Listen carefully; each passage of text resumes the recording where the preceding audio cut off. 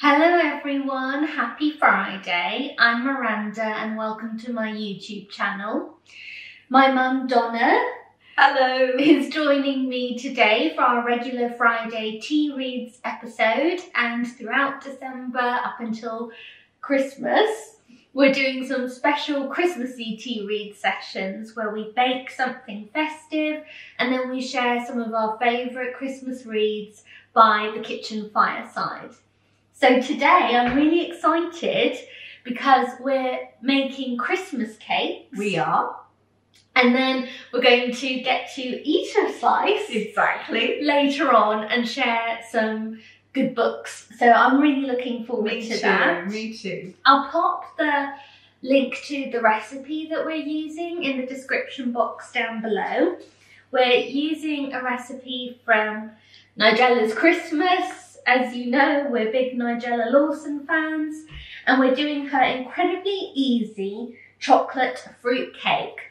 So isn't that an encouraging title? It's the incredibly easy that it's that. Yes, we're all about the easy, aren't we? We are. And I guess it's a bit of a twist on the very traditional fruit cake. I think so, and to me, because I sort of tweak recipes a bit, as you know. Yes, all the time. But what I do find around this time of year is, especially when there's just a small family or two of us, you can get an awful lot. You can be given fruit cake, the traditional type. You know, I usually make one ourselves anyway. And it's nice to have something a little bit different that you can give away and also to eat yourself. So this one is delicious. Yes, it is. And we're baking some to give away too. Yes. So we'll have our own fruit cake, but we're also going to be probably freezing one and then giving away quite a few too. I think so. I think so, yes. So I'm really excited. It's a really foggy day. Definitely time to get festive. Lovely. So will you explain a bit about what we need? Absolutely. Well, I did start last night with this bit, which is the really fiddly bit. And this I actually have I think a story you don't even know to tell about. The first time I ever made my own, it was a traditional fruit cake, but it was about actually lining, double lining the tins. Now, Nigella's original recipe calls, I believe, for a 20 centimetre. It's quite a big round tin she uses. Yes. For us, I just think that's a bit too much. So what I've chosen is I've used one 15 centimetre and then two 12 centimetres. So you've got, I think this is the perfect size to give away, especially to a couple or a single person or somebody who just likes a little bit, really. Yes. You know, I think that's a sweet size. They cook slightly quicker, but not hugely different. So you can just whip them out as you go. You just need to keep your eye on. So we are deviating from the recipe in that way, aren't we? Yes, we're using different tin sizes. Yes, but that's it. Yes.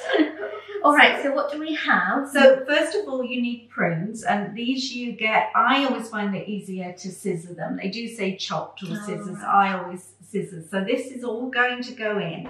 And the lovely thing about this recipe is that you just basically bring it all to the boil and then you simmer it for 10 minutes and then I let it all cool. And then add the sort of eggs and flowers and then it all goes into the tin. But this was a very similar recipe. Next thing is raisins. And the next thing is currants.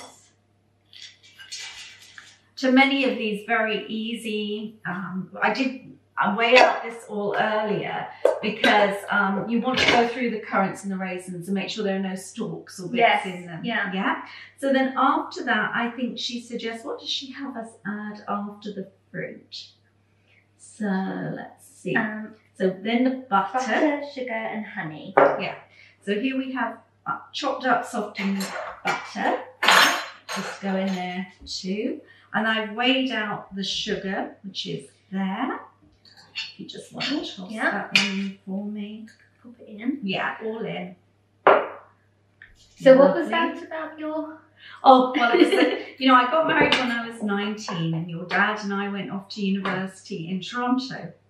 And what we happened was, it was our very first Christmas. We married in the August. I was 19 years old, and I felt, you know, I'm normally a very calm person. You all know that. Like, I don't. Yes, you are. But I had this tremendous sense of I wanted to make Christmas right. It was our first married Christmas. I wanted it perfect. Yes. Well, of course, I'd never made a fruit cake before by myself, and the one thing I didn't know how to do was actually to double line fruit tins, and this was a very skimpy recipe I had with hardly any detail, but it also told you to tie a double wrapping of paper around the outside. It was one of these great big tins that spent about 4 hours, I think, in the oven.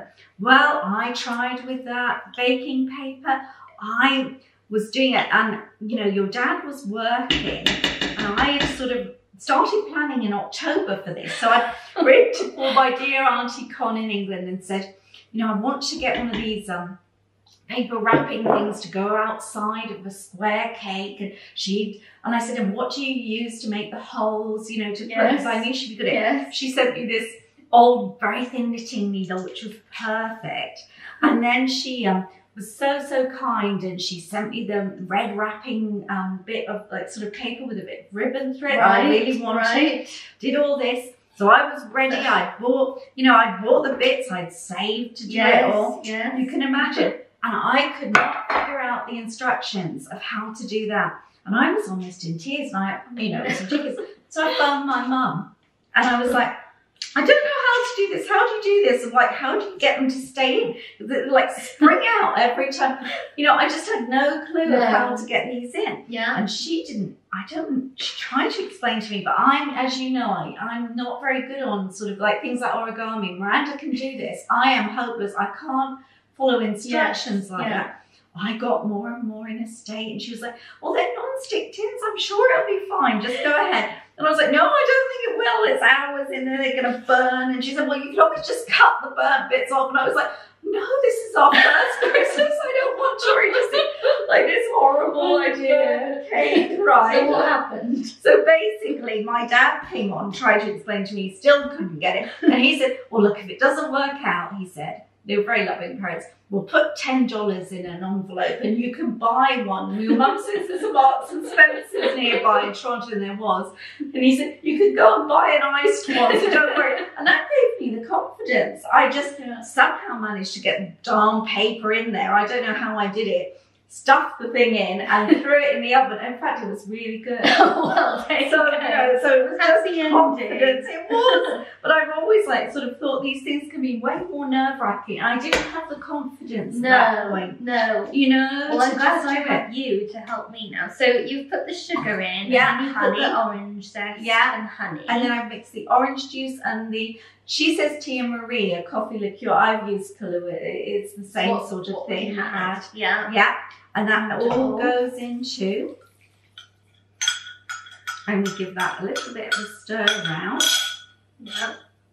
You want a spatula even, might you? Yes, red. We actually got one. Yeah, we thought you'd all be so pleased. Yes, but there you are using the spoon, is it? And to remind you there. There we go, that will do. Let me just get it out.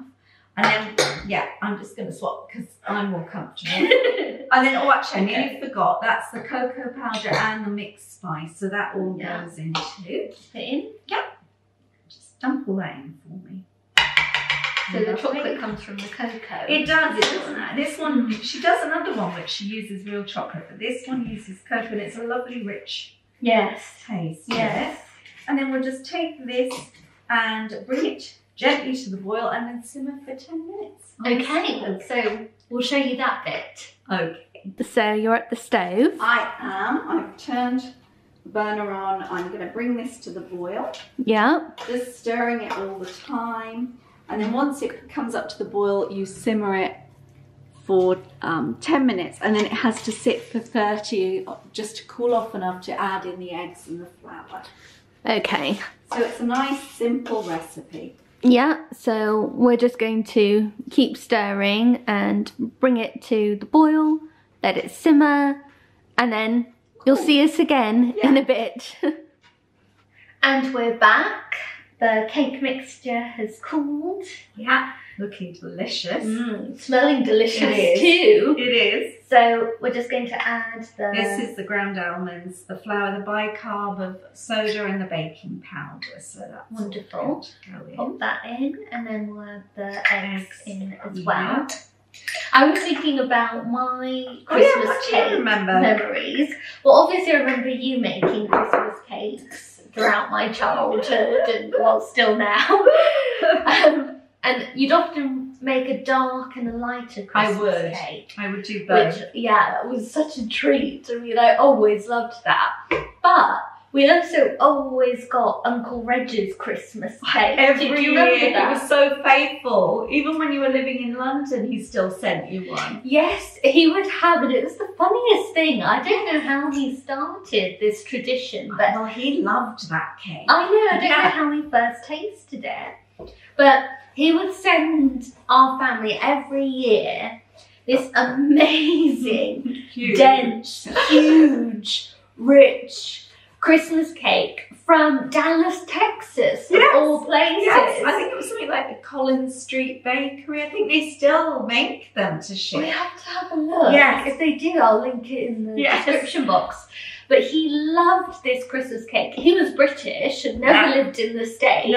No. But this bakery from Dallas, Texas. I think somebody must have sent him one at someone some point. must have. And he just loved it. And these cakes were full of nuts and candied fruit and just, you know, really no batter. It was just solid fruit and nuts is what I remember. It really was. He loved the nuttiness of He them, did. I mean, he loved nuts. Yes. But it was so funny because even when I was in London, Yeah. he'd send me then my own one. He would have one. I always visited you for Christmas anyway.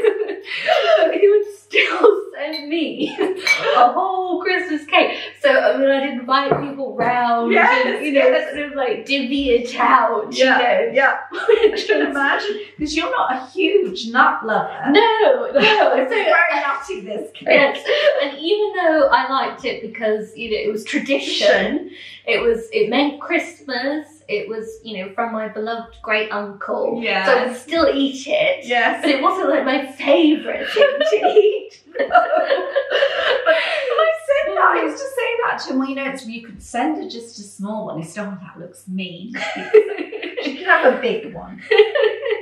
Well, he was always very generous. But yes, that's one of my strongest Christmas fruitcake memories. And in fact, in some of the readings I've chosen to do later, they speak to the delight in sending Christmas cakes as gifts, giving them as gifts to people. Yes. And it is a wonderful tradition to do that, I think. And he had memories, I know, he told me of, like my mum, because she'd married a Canadian, they would send like dried fruit and candied cherries and things and stuff during the war. Of course. So that she could have sugar and post-war, probably. Oh yes, I think so. Yes.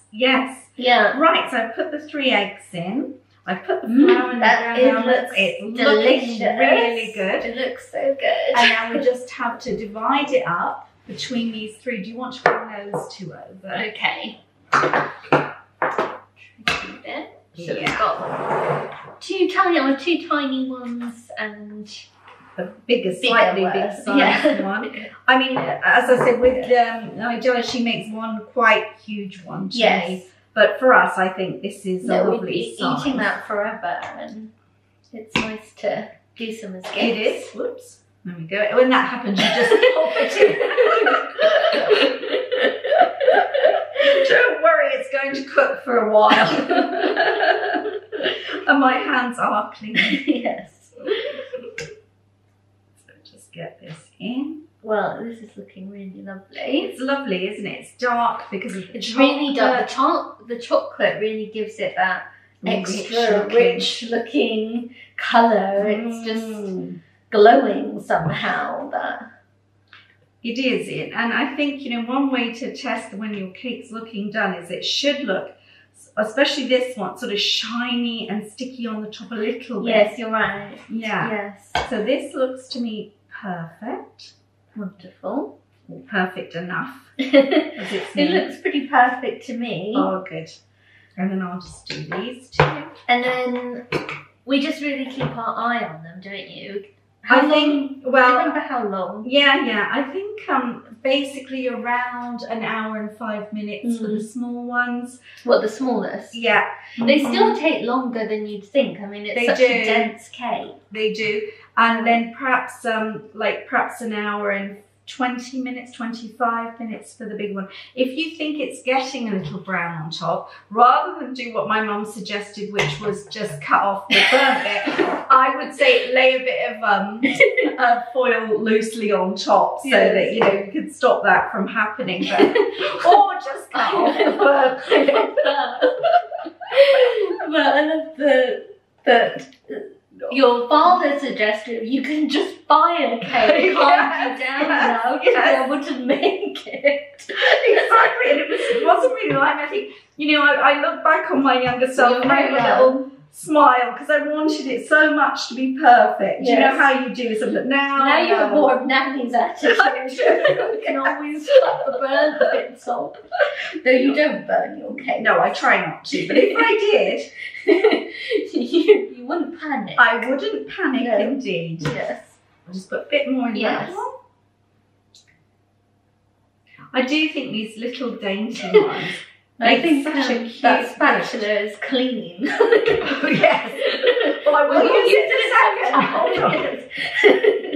I'll use it to scrape out the last bit. So that there we go. That's what everyone keeps telling us it's so useful for. I don't know, it doesn't seem very British to use a spatula. There are lots of good cooks who do, but make do. Yes. Okay.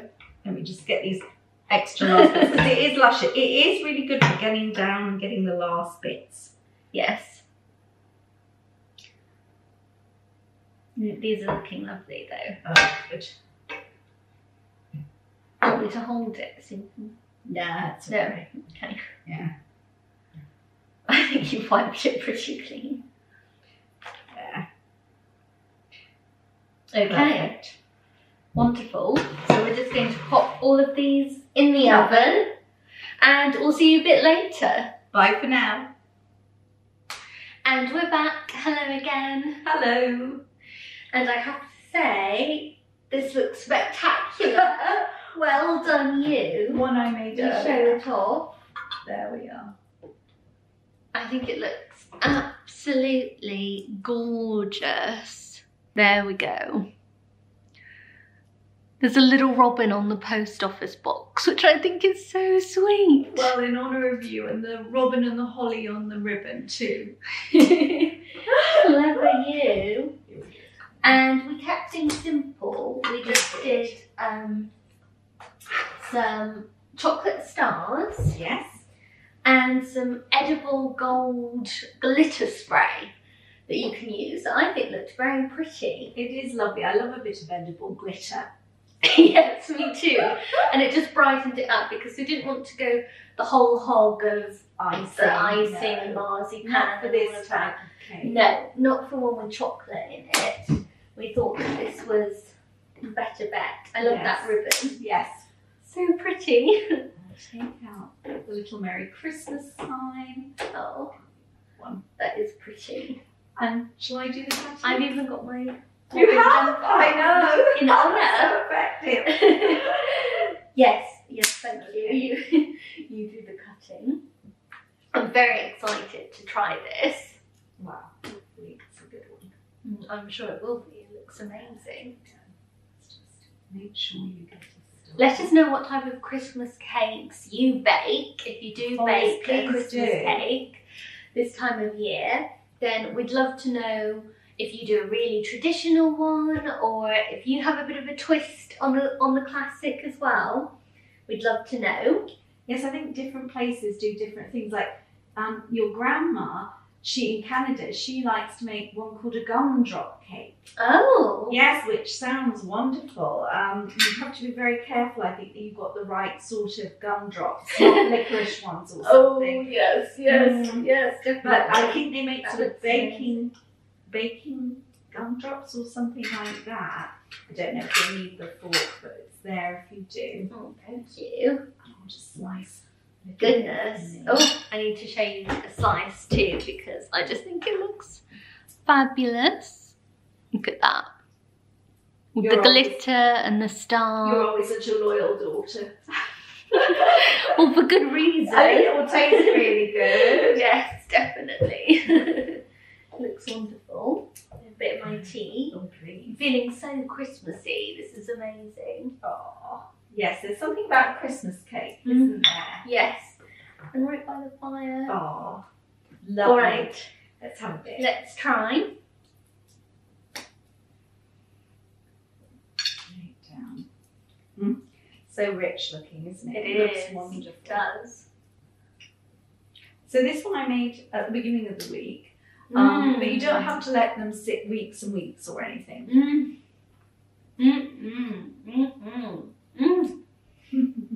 Wow. It's very good. Oh, it is so good. Yeah, we did a Blue Peter moment again, didn't we? One we made earlier. Well, by the time the ones in the oven cool and we would be Take here at forever. 10 o'clock. Yes. Tea would be very late. But they do keep very well if you wrap them up. Oh. They keep really well. And you can always Yes. freeze one, as you said, we've done that before. That really is amazing. Chocolate's just very special. And you don't know that it's prunes, do you? No, you don't. And it's not overwhelmingly chocolate either, I wouldn't say. Somehow it just It's not. adds a lovely taste to it. It does. without Same being with the really coffee liqueur. overpowering. It's not No, it overpowering isn't. at all. It isn't. But oh, it's just so moist and rich and delicious and fruity. I love it. Oh, good. So what are you going to read Yes, first? I've chosen some readings myself this week in honour of this Oh, special lovely. cake. Lovely. The first one that I've picked is a Christmas classic. It's the short story Christmas Memory by Truman Capote. I know lots of people know and love this story. It's a favourite of ours and it's all about making Christmas cakes. And I think that would have been the Collins Street Bakery type that Uncle I Rich think used so to send too, you. yes. So I'll just read a little extract from it. Imagine a morning in late November, a coming of winter morning more than 20 years ago. Consider the kitchen of a spreading old house in a country town. A great black stove is its main feature, but there is also a big round table and a fireplace with 2 rocking chairs placed in front of it. Just today, the fireplace commenced its seasonal roar. A woman with shorn white hair is standing at the kitchen window. She is wearing tennis shoes and a shapeless grey sweater over a summery calico dress. She is small and sprightly, like a bantam hen, but due to a long useful illness, her shoulders are pitifully hunched. Her face is remarkable, not unlike Lincoln's, craggy like that and tinted by sun and wind, but it is delicate too, finely boned, and her eyes are sherry-coloured and timid. Oh my, she exclaims, her breath smoking the window pane. It's fruitcake weather. I know it before I got out of bed, she says, turning away from the window with a purposeful excitement in her eyes. The courthouse bell sounded so cold and clear, and there were no birds singing. They've gone to warmer country, yes indeed. Oh, Buddy, stop stuffing biscuit and fetch our buggy. Help me find my hat. We've 30 cakes to bake. It's always the same. A morning arrives in November, and my friend, as though officially inaugurating the Christmas time of year that exhilarates her imagination and fuels the blaze of her heart, announces, "It's fruitcake weather. Fetch our buggy. Help me find my hat." The hat is found, a straw cartwheel corsaged with velvet roses, out of doors has faded. It once belonged to a more fashionable relative. Together we guide our buggy, a dilapidated baby carriage, out to the garden and to a grove of pecan trees. 3 hours later, we are back in the kitchen, hulling a heaping buggy load of windful pecans. Our backs hurt from gathering them. How hard they were to find, the main crop having been shaken off the trees and sold by the orchard's owners, who were not us. Among the concealing leaves, the frosted, deceiving grass. Crackle! A cheery crunch, scrapes of miniature thunder sound as the shells collapse and the golden mound of sweet, oily ivory meat melts in the milk glass bowl. Queenie, that's their dog, begs to taste, and now and again my friend sneaks her a mite, though insisting we deprive ourselves. We mustn't, Buddy. If we start, we won't stop, and there's scarcely enough as there is for 30 cakes. The kitchen is growing dark. Dusk turns the window into a mirror. Our reflections mingle with the rising moon as we work by the fireside in the firelight. At last, when the moon is quite high, we toss the final hole into the fire and with joined sighs watch it catch flame. The buggy is empty, the bowl is brimful. That is wonderful. I think that is such a classic. It's the classic Christmas cake making. It really story, is, isn't it? yes, and it brings a tear to my eye, the ending always, but yes. It's such a heartwarming read. If you've never read it, please do. It's a delightful story. It is. And you've got something for us I too. do indeed. I've chosen an extract from Alison Utley's The Country Child, which is still one of my favourite books. It was a childhood favourite. I know I read it to you. It's lovely. It is. There was Christmas cake, iced and sprinkled over with red and blue hundreds and thousands, with a paper flag in the middle, on one side of which was the Union Jack, and on the other a clown with a red nose and pointed hat, like the ones at the circus. There was a fragrant ham, brother to those hanging in the kitchen corner, smoked and delicately flavoured, under its coat of brown raspings and its paper frill which Susan had cut the night before. There was a pie stuffed with veal, ham and eggs, potted meats in china dishes with butter on the top, brown boiled eggs in the silver egg stand which stood like a castle with 8 stalwart egg cups and 8 curling spoons round the tall handle. White bread and butter on the mint and china plates with their tiny green leaves and gold edges. A pot of honey and strawberry jam and an old Staffordshire dish of little tarts containing golden curds made of bee stings mixed with currants. The green and white china cups which had belonged to Mrs. Garland's grandmother were ranged at one end, beside the large teapot with its 4 little legs, the china sugar basin with its lid over real crystal lumps, not brown demerara, as it was Christmas, the milk jug to match, and an ancient worn silver cream jug, the Queen Anne jug, full of thick cream which would scarcely pour out. In the middle of the table were 4 silver candlesticks, which were used on festal days instead of the lamp, holding 4 tall wax candles. The delicate cups were passed up and down the table, the tiny plates heaped with food. Becky ran in and out with clean plates, knives and forks, with familiar jokes and smiles as she filled up the dishes. Old Joshua ate enough for 3 and then asked for more. The Christmas tree shone in the corner, and on the fire blazed a log, which Becky could hardly lift when she carried it in. The room was filled with brightness and laughter. Even the shadows danced and flitted across the ceiling 4 at a time in country bobs and jigs. They heard the sound outside of the returning cart just as the feast finished and Susan had said grace. A piled plate with a little of everything was put ready for Dan, and Becky cleared away. Tom Garland stretched himself in the grandfather chair at one side of the fire with his feet on the brass fender, and Joshua went out to help with the mare.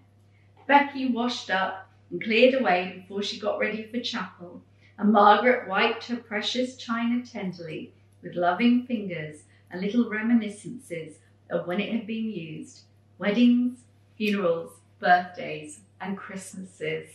Oh, that's lovely. What an incredible spread. I know, on Christmas Day, that was the spread they had. It's lovely, isn't it? Yeah, truly charming. I Yes. love that. Well, another one I've chosen is from this charming little short story collection called Christmas with Anne and Other Holiday Tales by L M Montgomery. Oh, she wrote so many lovely Christmas things. She did, and there are so many wonderful Christmas stories in this one. And this is a story about a young woman who is a student, and she's at a boarding house, and unfortunately she can't go home for New Year's because her family have measles. Oh. So she's bemoaning the fact that she's on her own, but there's something that cheers her up. Holidays are dismal things when you've nowhere to holiday, said Ida mournfully. The time drags horribly. But never mind, girls, I've a plummy bit of news for you. I'd a letter from Mother today, and bless the dear woman, she is sending me a cake. A New Year's cake. A great big, spicy, mellow, delicious fruit cake. It will be along tomorrow, and girls will celebrate when it comes. I've asked everybody in the house up to my room for New Year's Eve, and we'll have a royal good time. How splendid, said Mary. There's nothing I like more than a slice of real countrified, homemade fruit cake, where they don't scrimp on eggs or butter or raisins. You'll give me a good big piece, won't you, Ida? As much as you can eat, promised Ida. I can warrant Mother's fruitcake. Yes, we'll have a jamboree. Miss Monroe has promised to come in too. She says she has a weakness for fruitcake. There goes that funny little namesake of yours, Ida, said Josie, who was sitting by the window. She seems to be staying in town over the holidays too. Wonder why? Perhaps she doesn't belong anywhere. She really is a most forlorn-appearing little mortal. There were two Ida Mitchells attending the Clifton Academy. The other Ida was a plain, quiet, pale-faced little girl of 15 who was in the second year. Beyond that, none of the third-year Ida Mitchell set knew anything about her or tried to find out. Now, of course, the cake gets sent to the wrong Ida. We can see that one coming. Yes. So, Ida 1 goes over to Ida 2, at first with the intention of demanding her cake back, but she changes her mind. Why, how do you do, Miss Mitchell? Exclaimed the other Ida with shy pleasure. Come in. I didn't know you were in town. It's real good of you to come and see me. And just see what I've had sent to me. Isn't it a beauty? I was so surprised when it came, and oh, so glad. I was feeling so blue and lonesome, as if I hadn't a friend in the world. I was crying when that cake came. It just made the world over for me. Do sit down and I'll cut you a piece. I'm sure you're as fond of fruitcake as I am. Ida sat down in a chair, feeling bewildered and awkward. This was a nice predicament. How could she tell that other Ida that the cake didn't belong to her? The poor thing was so delighted, and oh, what a bare, lonely little room.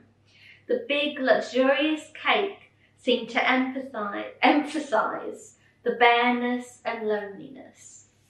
And of course she lets the other Ida keep the cake, and she plans a separate New Year's Eve party instead, and also resolves to make a friend of the other Ida. And I thought, again, it's such a charming story about what a difference a gift, even of something as simple as a fruitcake, a beautiful fruitcake to Yes, make. exactly. And it's so true. I think for a lot of people this year who might be worried about being alone, Yes. it is like that's a very touching story, It is, and how a isn't small, it? thoughtful gift makes the difference. And just a reminder, even just to check in with people. Exactly. I think At this that's time so of year, important. you know, just to drop them a line, make sure they're all right, tell them you're thinking of them.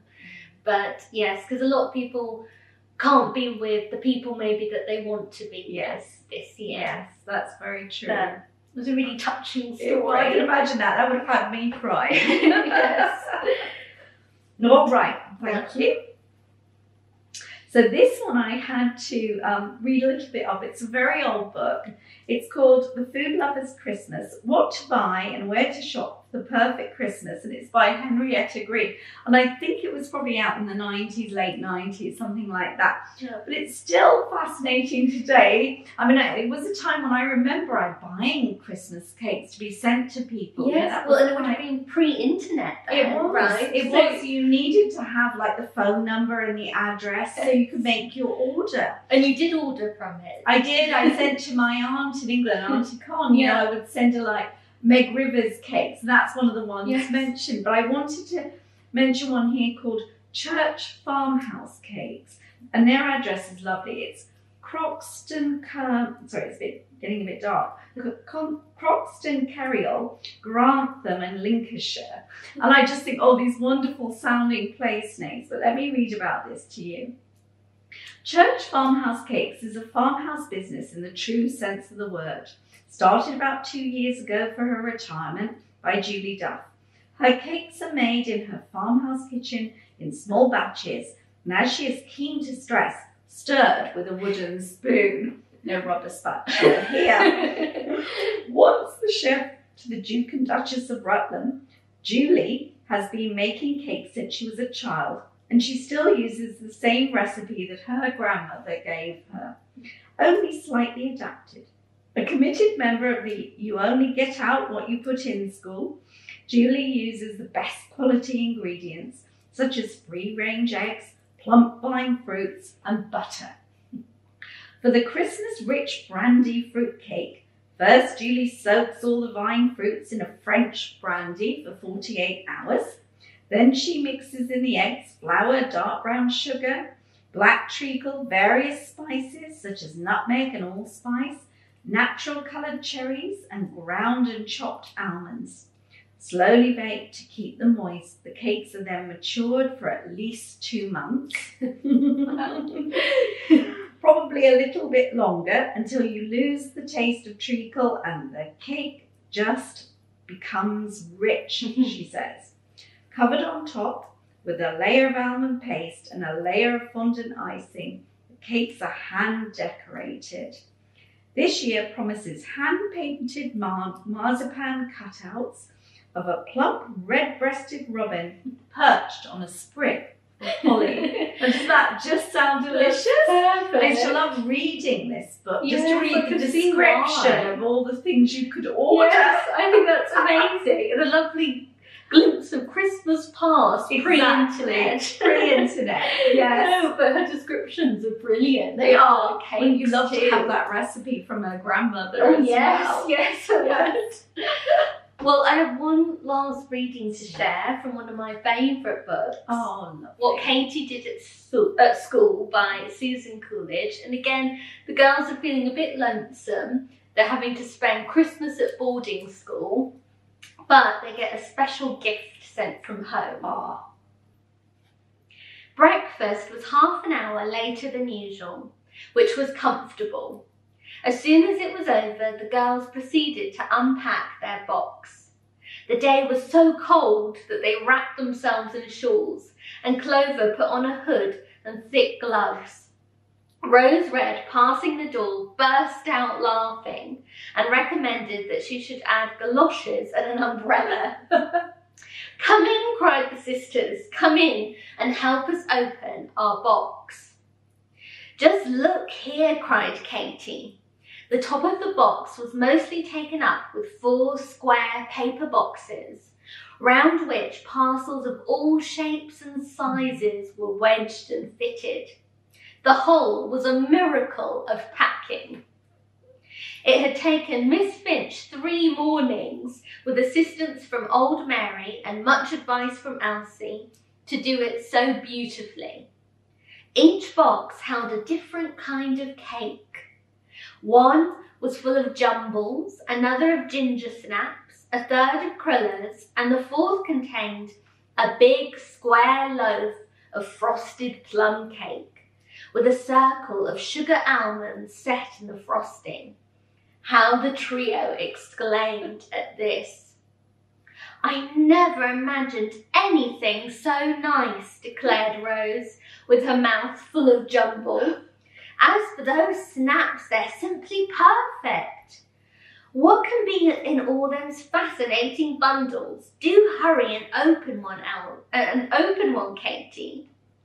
Dear little Elsie, the first 2 bundles opened were hers, a white hood for Katie and a blue one for Clover, both of her own knitting, and so nicely done. The girls were enchanted. What fun it was opening those bundles. The girls made a long business of it, taking out but one at a time, exclaiming, admiring and exhibiting to Rose before they began upon another. They laughed, they joked, but I do not think it would have taken much to make either of them cry. It was almost too tender a pleasure, these proofs of loving remembrance from the little ones, and each separate article seemed full of the very look and feel of home.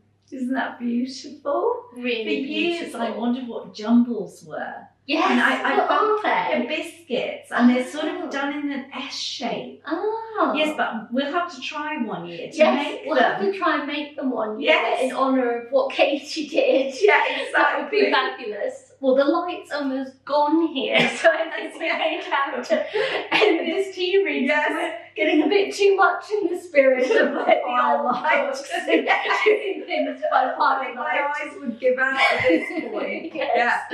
But we've had so much fun, We have. and we hope you've enjoyed this too. Let us know if you're making Christmas cake this December. We'd love to know. Yes, and highly recommend this one to you. Absolutely. I'm going to enjoy finishing that slice now. Very nice. But we'll be back again next Friday for the final tea reads before Christmas. Yes. And I'll be back again before then with more bookish content. So do give this video a thumbs up if you enjoyed it. You can subscribe to my channel by clicking on my face that pops up on the screen. And I hope you have a lovely weekend. Goodbye. Bye-bye.